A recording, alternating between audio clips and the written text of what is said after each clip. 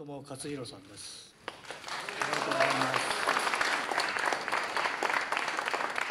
It's true that the Grand Prix at Angoulême tends to go to the French or Belgians, sometimes Americans. And this is the first time that a Grand Prix is going to a Japanese author, and that shows an opening that I find fantastic, because all of these people tell stories and images, and they're all equally deserving. They all deserve prizes. Akira opened doors, he built bridges, and I really think reading his work is mandatory. They remain among the masterpieces of comics in a wider sense, by which I mean manga, cartoons, comics. Et pour le recevoir, nous avons la chance d'avoir